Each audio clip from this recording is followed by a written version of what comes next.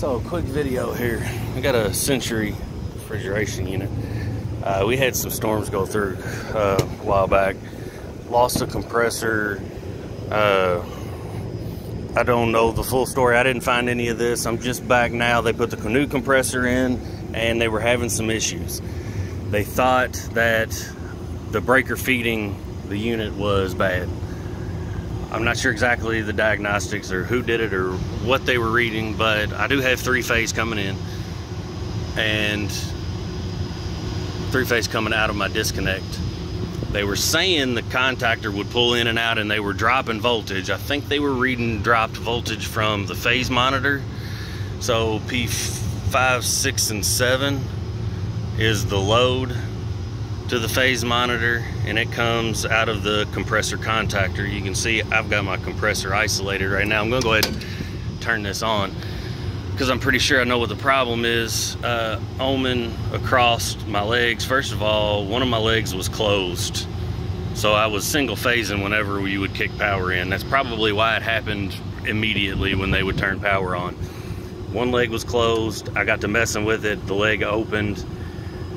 And now I've got, actually it won't close now. I was reading in between them, I had 10 ohms across this leg here of the compressor contactor. The other two seemed okay. And then I went back to try to push it in again and I got no resistance. So this contactor is jacked up inside. I'm gonna try to take the cover off, but we can see we got good phase now. I don't know if you can see. But I'm gonna wait for this guy to cycle because I'm assuming as soon as that contactor pulls in and it sees one leg gone on the outlet side or the load side, it's gonna protect your compressor and it's going to shut everything down. And I have a feeling that's what was happening. I'm not gonna push the contactor in. I'm gonna wait for it to do it on its own because I just wanna watch. I gotta figure out the contactor issue. You got auxiliary switches, so I'm not sure about that yet. I'm just trying to diagnose the problem. It seems like everything else is gonna be okay. Looking at the compressor, it's all wired right. It looks good. I had to see exactly how everything was orientated. Oh, come on. I just set it back on there so I wouldn't lose it. The wind is kicking up here today. But it looks like we're 460. So we're looking at it this way, and you got 1, 2, and 3, and then the other 4, 7, 5, 8, 6, 9 are all jump. But you can see that's going to be 4, 7, 5, 8, blah blah blah, and then 1, 2, and 3 down here. So all that looks normal, and I think we've solved our problem. If it'll try to pull in, I don't know.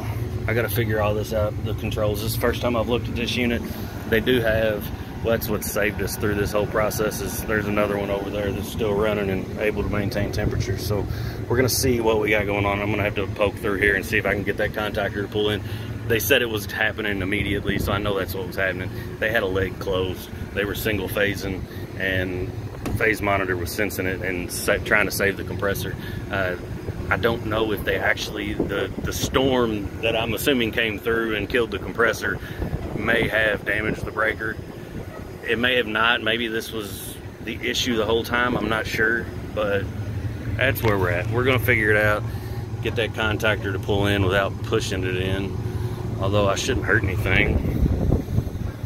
I just gotta, oh, there it goes. Actually went on its own. And then you got a fault.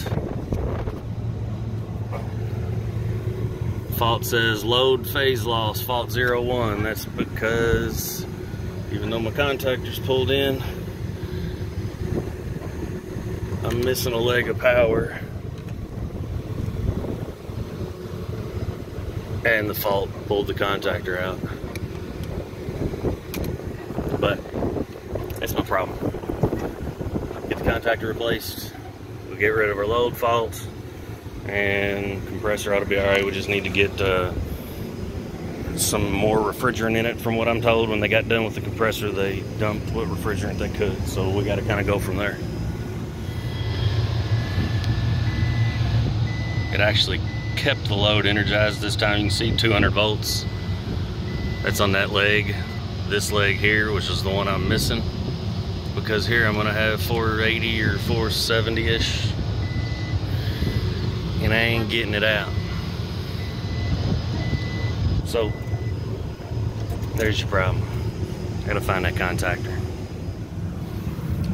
So I still haven't actually, you can't really see the contacts, but I can see the burn marks. It's all ate up. But that center contact was a good one. Actually, I still have a little bit of,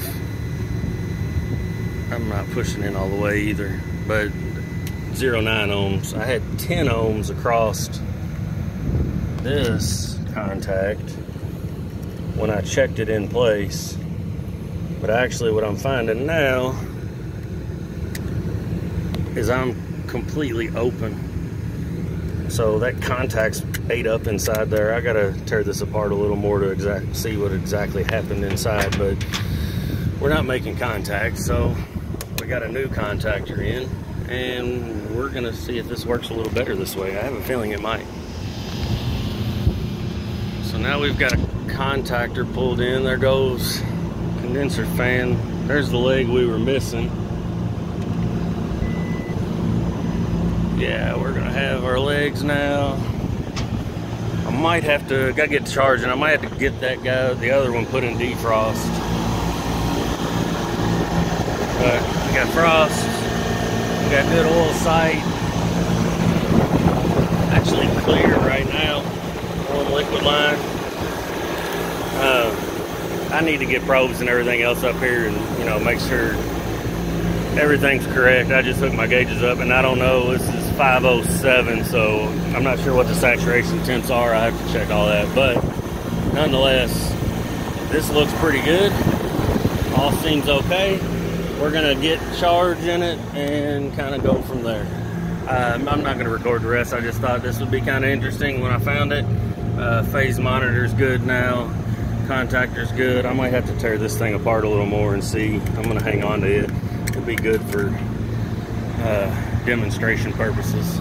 So anyways, that was a quick one. I'm gonna get this guy finished up and leave the tray better than you found it. I'll see y'all next time.